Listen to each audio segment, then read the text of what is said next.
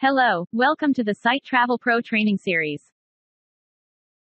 In this video, I will show you how you can add a logo and other settings into the website. To add a logo, first, you have to click Website Setting menu. You can see all your previously created websites will be displayed. Just click on Edit button and you can see all the settings for the website. The first option is a website logo. This image will be used as a logo for your website. The next options are for providing information like contact email and short about content that will be displayed on the footer of the website. Inside the website footer settings section, you can provide information like your social network profiles, opt-in form code for newsletter function, Facebook comments section, live chat code, website metadata text, and favicon.